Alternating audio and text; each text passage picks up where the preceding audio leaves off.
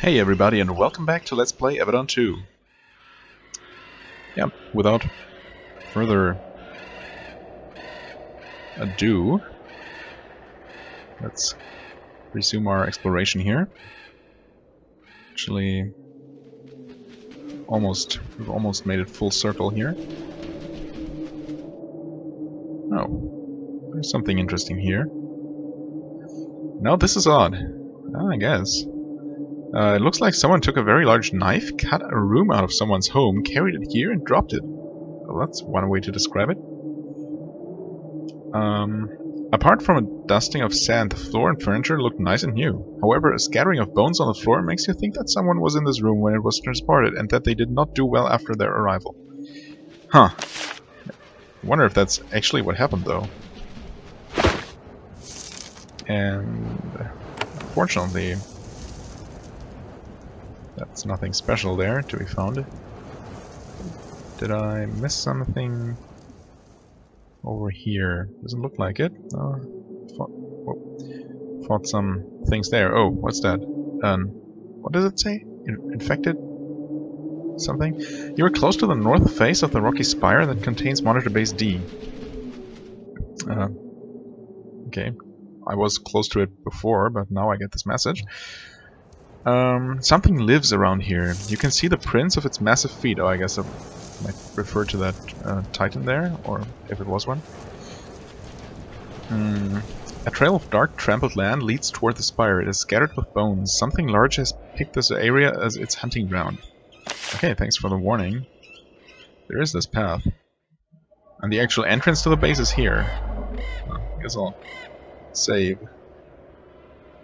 Even though, having just started the episode, I already saved only moments ago, but that's okay.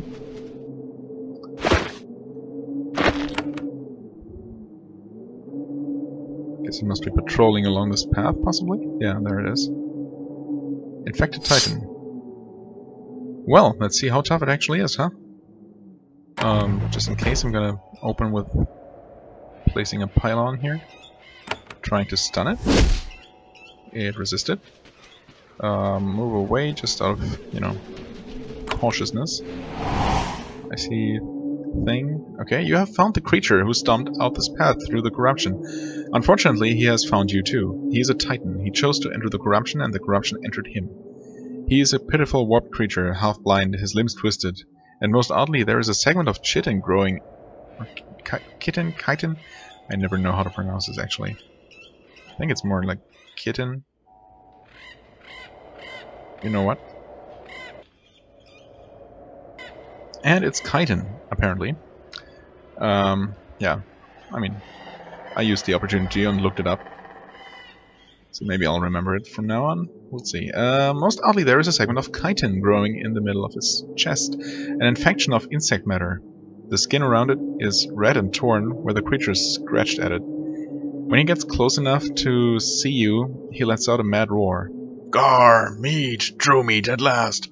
Then he lumbers toward you, waving a huge chunk of wood. That's kind of sad, actually. But, yeah, obviously that's not going to keep me from fighting him. Not that I have any choice in the matter. Alright. Thanks for the acid.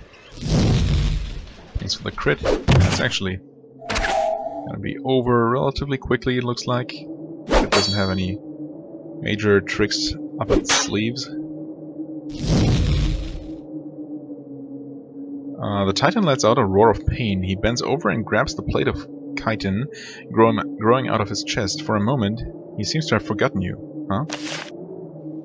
Bends over and begins to howl in pain. Okay.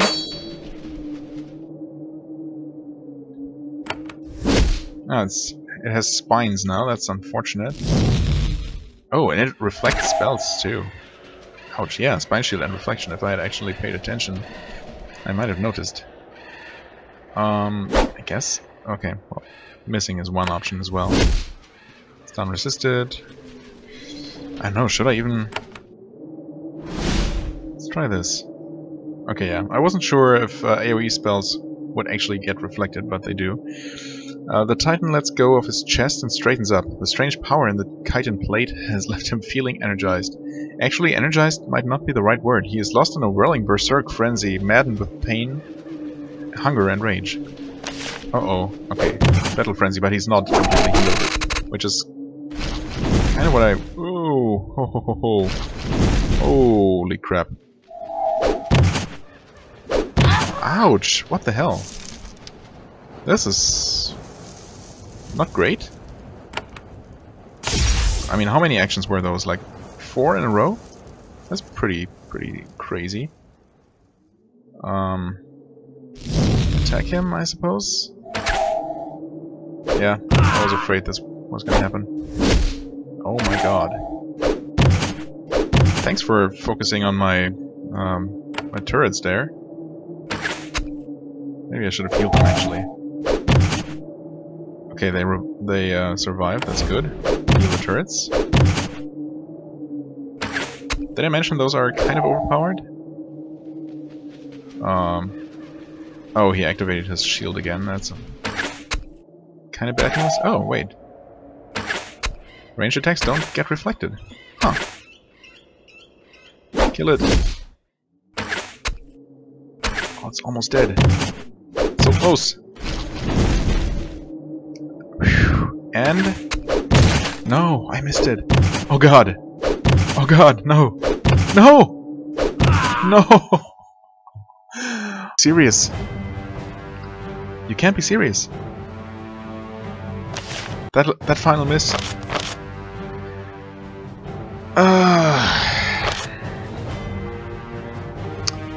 Well. Guess. Wait, no. Just have quick save. There we go.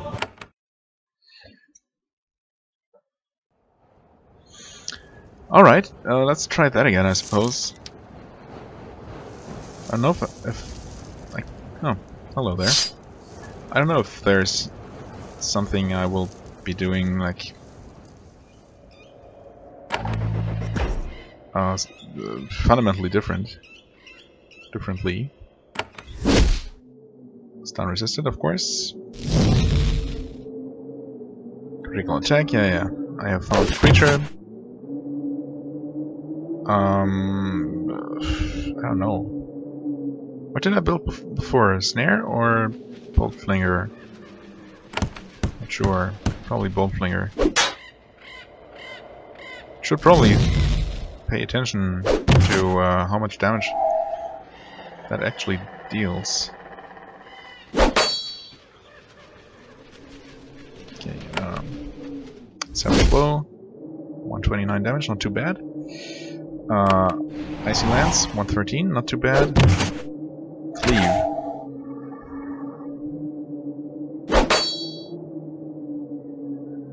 Huh. I'm damaging it really far before it actually... or this time I damaged it pretty far before it actually started using its special abilities. Now that I know this is a thing, we can do this. Why don't you actually use Triumphant Roar? No reason not to use it, really. Attack. Yeah, I got deflected, that's fine. Actually, if he starts using his Earthquake, that might be a problem. Ouch, yeah, these spines are kind of a bad thing.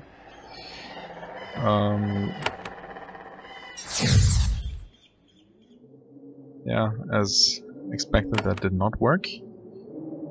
Without confusion, maybe? Nope.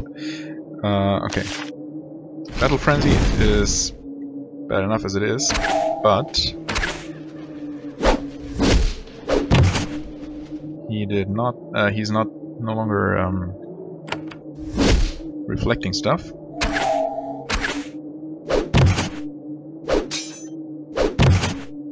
Ouch. Should I? These are already hasted. Maybe I should actually focus on dealing damage. It's looking good this time around.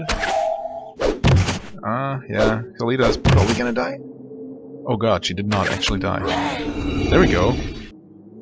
That's how it should have gone the first time. With a final blow, you liberate the Titan from his tormented existence. He falls on his back, enabling you to see the strange chitin plate in his chest. Oh, let me guess. I'm gonna take that, and that's gonna be the weird mutation, like artifact, I suppose, biological artifact. Strange. It's much smaller than it looked. It's an ovoid chunk of chitin, only about a foot across. You can also tell that it's glowing faintly. Monitor Base C might be interested in studying this odd magic. It's a short, gruesome operation, but you remove the plate, clean it off in the sand, and put it in a sack. Nice.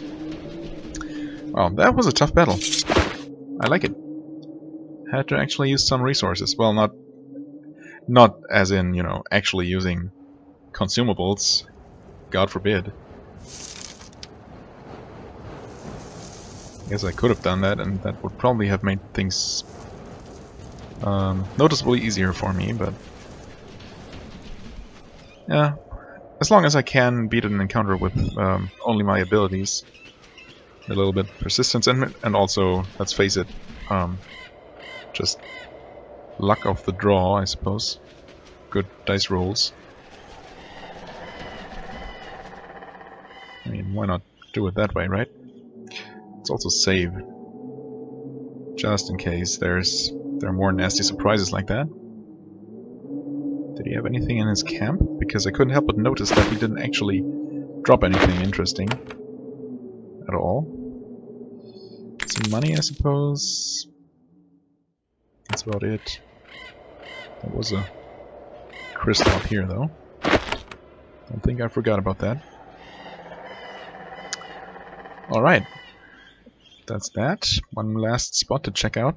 Maybe a second entrance? Yeah, looks like it. With that, well, obviously there are the specimen chambers with this weird non-Euclidean set of entrances. I'm still not sure if it's whether it's intentional or not. Seems like a weird oversight, though, if it is one. You approach the main gate of Monitor Base D, a massive steel gate built into the east side of the spire. It was constructed to be strong enough to fend off a massive assault. However, the engineers did not predict that the attack might come in the form of a flood of lava. The rock crumbles all around it, and I mean, even if they had foreseen that, how would you counter that? What material is strong enough to withstand lava for any considerable amount of time, right? Anyway, the rock crumbles all around it, but the gate is still closed. It is more than strong enough to keep you out.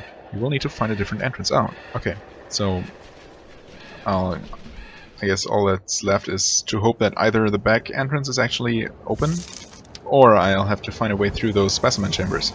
Might be a thing. A loud truck driving by. Don't know if you heard that. Okay, let's get closer. More jammed sentinels. I think those are the same that we've seen before. It seems about... Oh. Keep underestimating how quick they are. Stun it. Stun resisted. Move away. Kill it. No. Miss it. It's dead. It's fine. By which I mean it's not fine at all. Okay. Oh, he can't move at all. Darn it. Ouch. Ouch. Cleave? Yay! Don't know if this deals more damage combined. Nah, probably not. Something like 90-ish damage. 91, I think. If you want to be super precise, but then who wants to be that? Okay. I cannot move at all. It's fine. Killed himself. Savage blow. Normal attack. I guess normal attack only dealt 65 in this case, so... Yeah, well.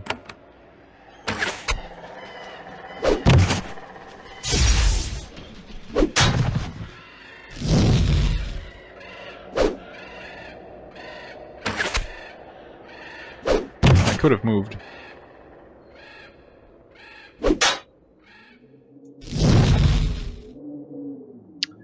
Alright. Grab all those gems. Also, why don't I actually spend his points here? Giving more endurance. Well, maybe putting an actual point in here wouldn't hurt. Or should I focus entirely on the passives? I guess either would be viable.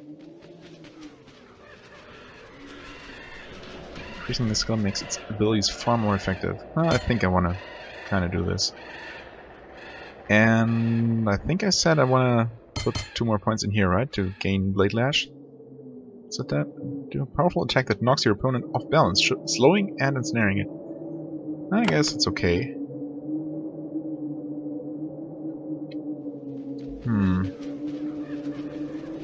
I guess Charge Turrets is the skill that I use the least. So I think I want to shift everything over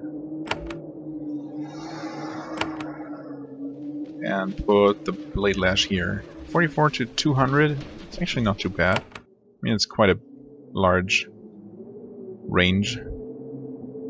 Also, nowhere near as much damage as her attacks do. But it's something that I can use. Should be better than just attacking. Alright, that is that. I do get the quest marker here, which leads me to assume that I will actually be able to enter through here. But we'll see. I guess I'll quickly pause the recording. And here we are. Fun fact, as my characters were like auto-walking along this lower border of the screen, they repeatedly triggered the area transition, which is interesting. Why they would walk into that, into that strip of land. And this gate does actually appear to be open. Huh? Who would have thought? This is the smaller western entrance to Monitor Base D. The narrow passage and the narrow passage in was protected by a massive steel gate. Then the lava softened the ground below, causing it to shift. The gate now leans out of its frame, and a crack to one side allows easy entry. You have seen no signs of human activity in the base, nor merchants, guards, or observers. You hope to find someone alive inside, but things clearly have not been going well here. Including the fact that these guardians have turned hostile. Alright, he's in a spot that I wish she was in. Oh yeah, of course. I thought she couldn't reach it through here, but obviously she could. Challenge. Attack.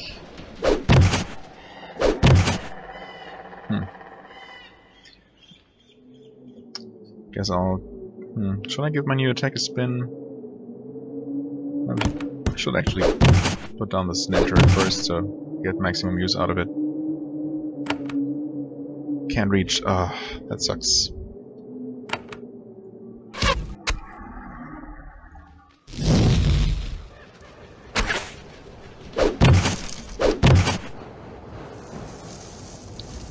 Well. Guess we'll keep doing this. Oh, come on. She can move. That's something.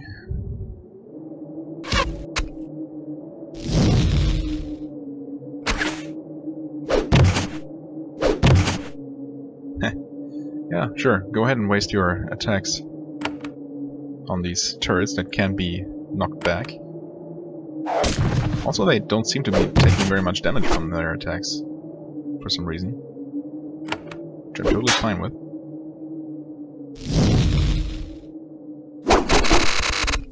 There we go. I think that's the first time I saw the razor spray triggering.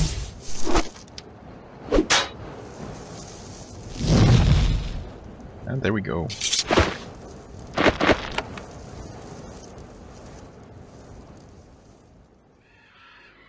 Save, just for, safety's sake. You enter Monitor Base D. There is nobody here. All of the guards and workers are gone. Even a brief look around tells you that this base has been totally lost. On the surface, it looks mostly the same. There is dust on the floor, the stones are cracked, everything seems to have lost a little of its color. It seems like a bit of work with a broom and everything will be fine. But it's more than that. The dark magic of the corruption has sunk into the stones. You can feel it, a hostile aura. A vague sensation of dark magic. Humans will not be able to return here. But what happened here? And where is Miranda? If she ever went here. We don't know that.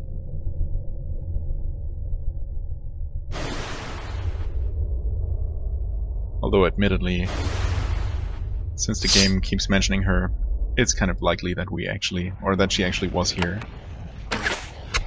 Ruins imp, huh?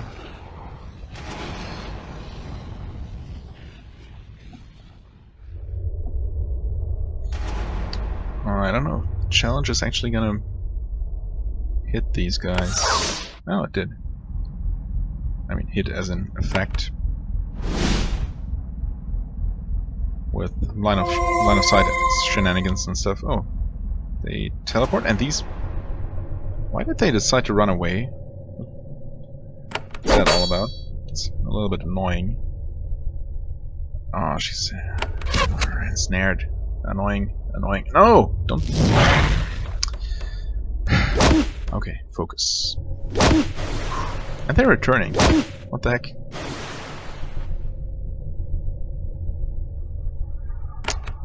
I don't understand these things. We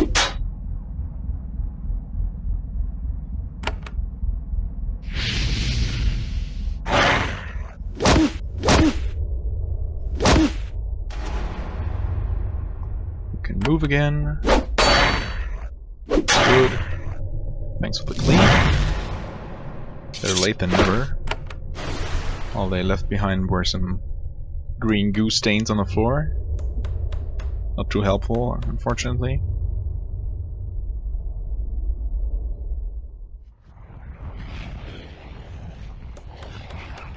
Oh, dead end, but with a vase full of broken clay. Awesome. That's what I've been dreaming about all my life. As you walk down this passage, a vicious wind suddenly kicks up. Not just a draft, a wind. It whips down the hall one way, then another, almost throwing you off your feet. Then a moment later, the wind fades. The storm flies down the hall, kicking up a nasty cloud of gust as it goes, and is gone. Odd. Indeed. There's also this rune on the wall. Can't do anything with it, but it's there. Oh, I guess there are runes on all the walls. Or multiple ones anyway. I also got a frenzied up there.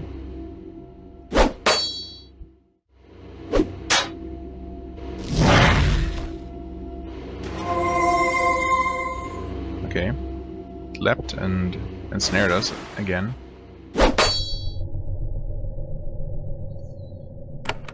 Stun it? Yeah. Sweet.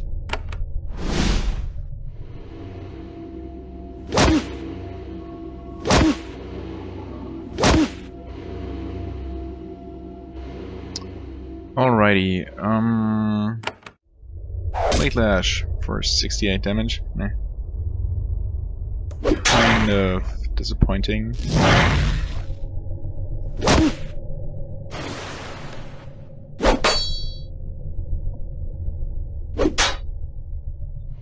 Down with a range from 44 to 200 damage, that was just a pretty bad roll, I suppose. Oh. Well, that wasn't too great either.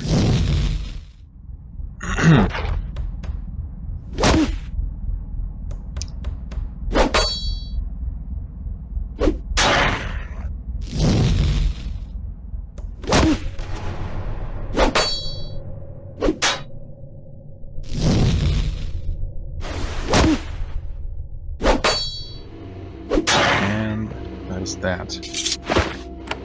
A bit nasty, but again, nothing I can't deal with.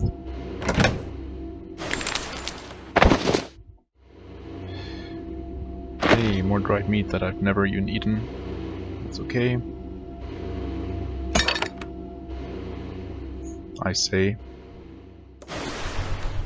I mean, it's obviously okay, since I'm kind of making progress in the game. You find the desiccated body of one of Monitor Base D's defenders, a lone human guard. This does not bode well for all of the servants of the pack working here. What is odd is how he died. There are no cuts or burns, but the stone wall above his body is cracked. Something picked him up and threw him against this wall. The impact was hard enough to shatter rock. Yeah, not to mention human bones. It's pretty nasty. Grand Meeting Hall. Wonder what we'll be meeting in there. First though, well, first let's look at his positions. Just a chainmail, nothing too special. Finish it off with a good crit. Almost. It was a decent try. I'll give you that. Where did that guy just leap? Huh. We got ruins infernals here.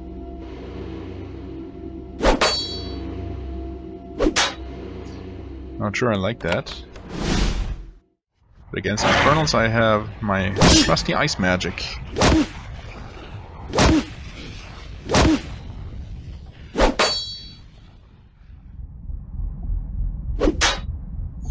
To think of it.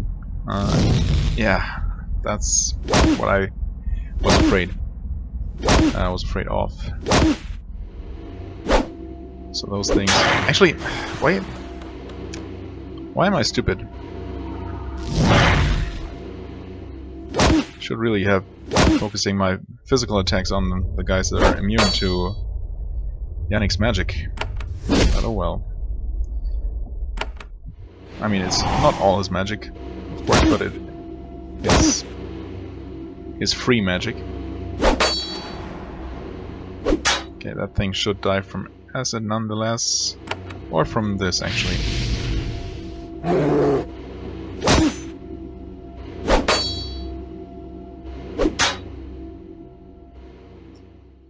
Yeah, just skip your turn, whatever. So long as it's not or actually, you could use your bow for a change. Yay. Bow kill. So long as it's not a boss monster or something that is immune to his magic. It's just a minor annoyance. Okay, that's that. So the Grand Meeting Hall is all that's left. We're at 28 minutes, almost. I guess I'll take a look in here. You enter the base's Grand Entry Hall. It was a majestic hall before everything went wrong. Now the floor is marked with the scars of battle. There is a throne at the north end of the hall. A lone creature sits on it. It is a massive infernal, a beast from the demonic realms. Huh, massive infernal, huh? As I was just talking about a boss immune to fire. Right, a beast from the demonic realms. A human woman stands before him, talking or pleading. You aren't sure. Some force is holding her in place. And then the infernal sees you. He roars, "The other guest has arrived! Come to me, now!" The wind that blew past you when you entered the base returns. It picks you up and throws you forward, depositing you next to the woman and the massive infernal. Oh, well. That went fast. When you're placed in front of the infernal, he waves a hand. Bands of energy appear around you, holding you in place. They aren't enough to match your strength. You could break free easily if you needed to. Huh, that's interesting. They are, however, sufficient to hold you in place while the demon speaks. Okay. As the infernal watches you, you get a brief look at the woman next to you. She's in middle age, with grey hair, dried, cracked skin, and tattered robes. Her journey through the corruption has worn her down. Then the demon clears his throat, and you return your attention to the greater threat. He is a mighty beast, 10 feet tall and solid muscle. Lightning clouds have been tattooed on his arms, matching a tornado on his chest. He is no mere imp, but a lord of his kind. He speaks, and his voice is a breeze, a tangle of whistles and gusts, from which words somehow emerge. "You come, it is as you said, Miranda." You are Miranda? The bound woman nods slightly. The demon waves a hand, and a gust of wind harshly shakes you back and forth. "You will attend to me." Will I now? Say your piece, demon, but know that I am a hand of Avadon. Avadon, I know it, is why you are bold. think you can parley with me? You and her. We are not equals. I am Krymhylas, Lord of Winds. He waits for a moment, looking for a sign of recognition. You've clearly never heard of him, and he is irked. I took his place as my home.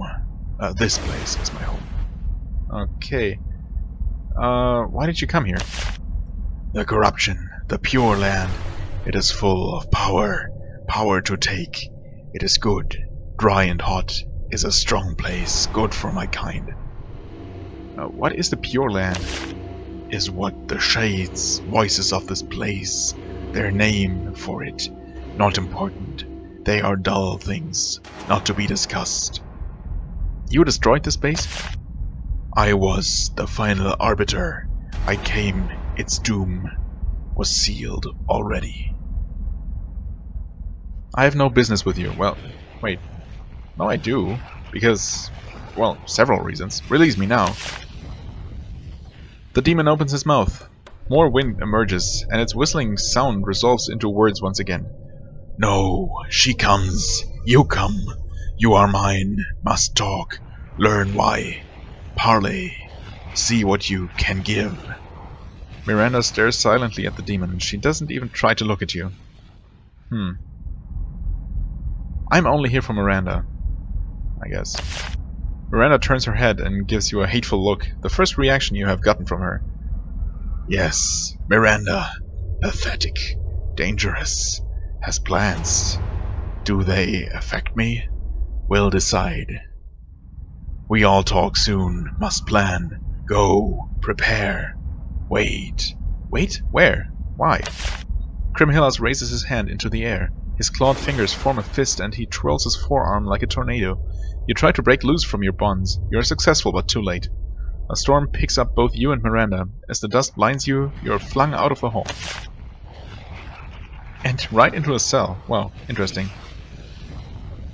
Your vision returns. Your head stops spinning. You find yourself in a cell.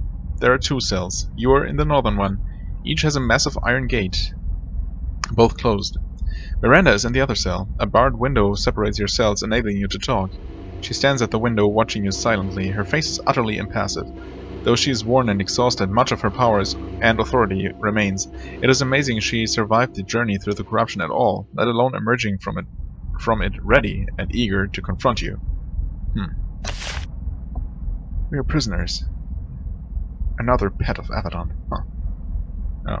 Okay, so I guess I'm free to talk to her whenever I want to. Which is great, because I kind of want to end the episode here, and I kind of foresee talking to her might take a little while. It's also a good thing to look forward to for next episode. So, as always, I thank you very much for watching. I hope you enjoyed. If you did, please hit the like button and leave a comment, and I shall see you real soon. Till then, have a wonderful time, and bye-bye.